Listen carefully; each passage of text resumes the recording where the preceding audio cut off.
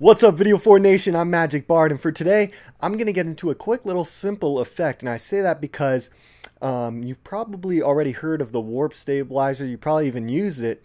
I'm going to show you a little section inside of it to really spicing up your videos. So the great thing about this tutorial is I'm going to show you if you don't have a tripod and you need to get that tripod looking shot, this tutorial will be great for you. In a lot of our past tutorials, in terms of movie magic tricks, I tell you to use a tripod.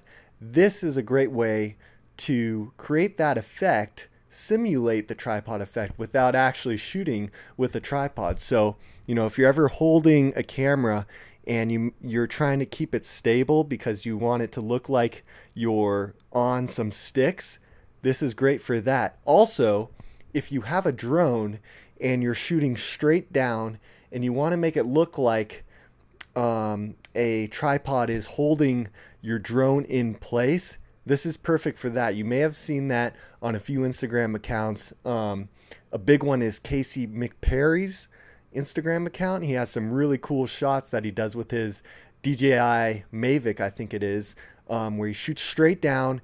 Everything is completely still and it looks like it's on a tripod. So it's kind of surreal, but it looks pretty awesome because not a lot of people know how to do it. So now you guys will.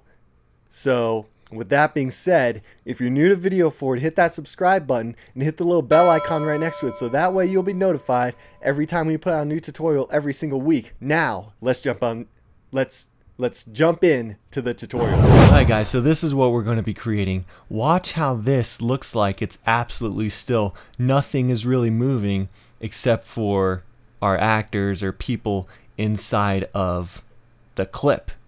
So basically all you have to do is shoot your camera, or what am I saying? Fly your drone up into the air to a point where you want to see the structures, trees, or what have you in the shot, and then just keep it there.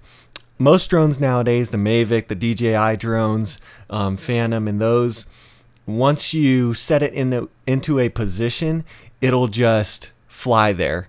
Now, depending on the winds, if the winds are extremely strong, it's probably going to push it over to left and right. But usually the drone is pretty good at staying in one position as long as you're not fidgeting with the controls.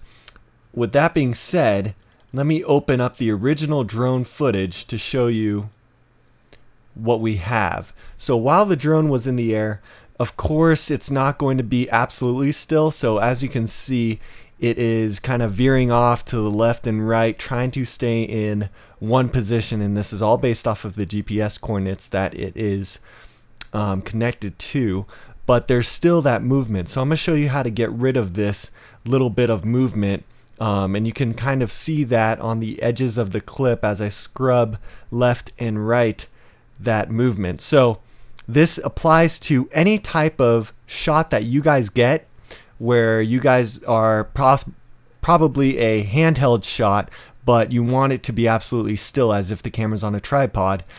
This applies to that as well. So what you're going to do is select your in and out points, and this is your in point, this is your out point. So your keyboard shortcuts are I and O.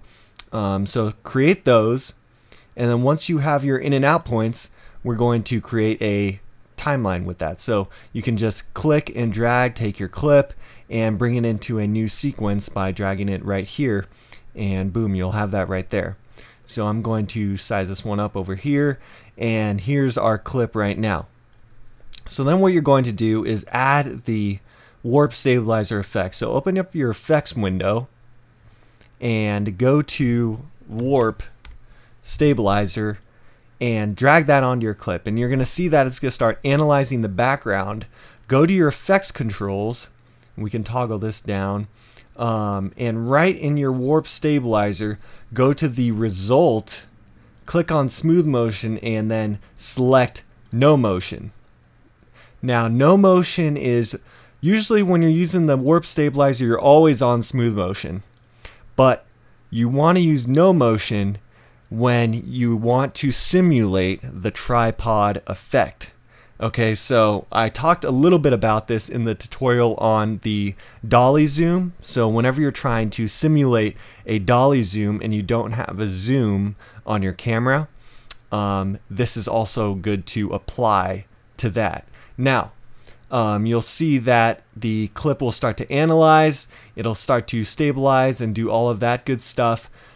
Depending on the way that you shoot this, you may need to do a detailed analysis, so just click this box. My clip is pretty well done, so I won't need that. This will just take up some additional time in terms of analyzing the clip, so I won't select this now, but you may need to check that out. And other than that, all of this stuff is good. We want this on this subspace warp and stabilize crop auto scale. That really basically does this whole effect for us.